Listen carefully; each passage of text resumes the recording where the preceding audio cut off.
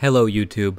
Many of you know me, DSC, as the #1 source for finding out whether or not an anime is worth watching or not. Now sometimes my reviews aren't 100% serious, or I like to crack jokes in some of them, as many of you find them extremely hilarious. But today I want to take a more serious tone. Now my #1 priority is informing people on whether or not they should like something. Now usually that goes with Gook cartoons, video games about Gook cartoons, or the like.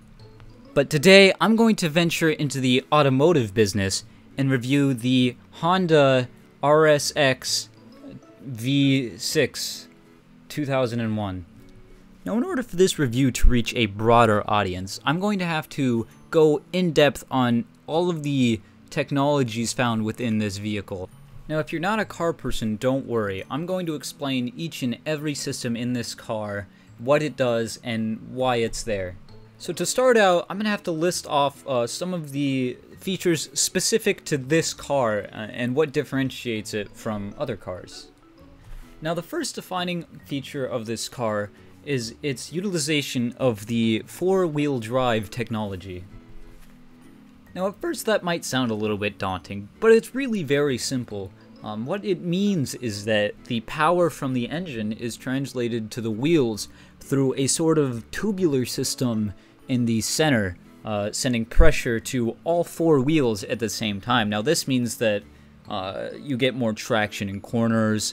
If you're one of those crazy little Japs, you can get your back end out if you put the power down, but that's not really. Now the other most defining feature of this car that makes it a little bit more special than any other car you find on the street is the fact that the transmission has been turbocharged. Now again, in theory this is not all too complicated. If you don't know what a transmission is, it's essentially what powers the car forward. It turns the engine power into car power.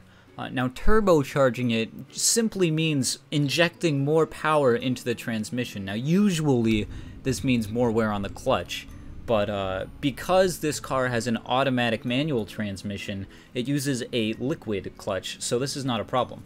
Aside from those two standout features, the rest of the mechanics inside this car are a little more standard. That doesn't mean they're not worth looking at, and as such I'm going to explain them so that you might have a better idea of what you're getting when you purchase this car. Now if we freeze frame right now, this is most commonly referred to as the center console of the car. Now there are three important aspects of this. To the far left there is the speedometer, in the center there is the tachometer, and to the right there is the electronics. Now to fully understand this, you're going to have to see it in action.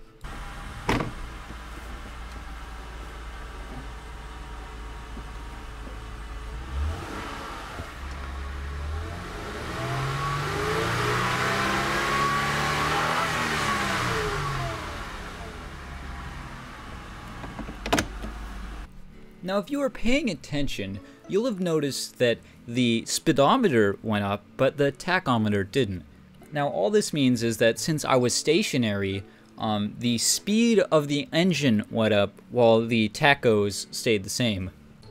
Now if you've been paying attention this whole time, you'll be asking, DSC, you said the engine was a V6, but I don't know what that means.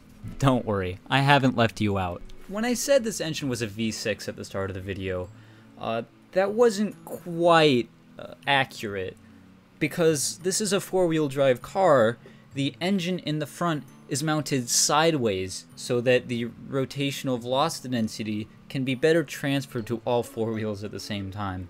Now, if that sounded a little bit complicated, I'm sorry, but, you know, car people, sometimes they can just keep going and going. What I'm trying to say is, this isn't really a V6. Because it's oriented sideways, it turns into an I6. Now, the I simply means that the cylinders are straight in a line, not so much a V since it's sideways. Hopefully I've managed to clear the air on some of the more daunting terminology found when purchasing a car. And now that you understand the mechanics behind this vehicle, I'd like to formally start my review of it. I give this car a 3.7 out of 18.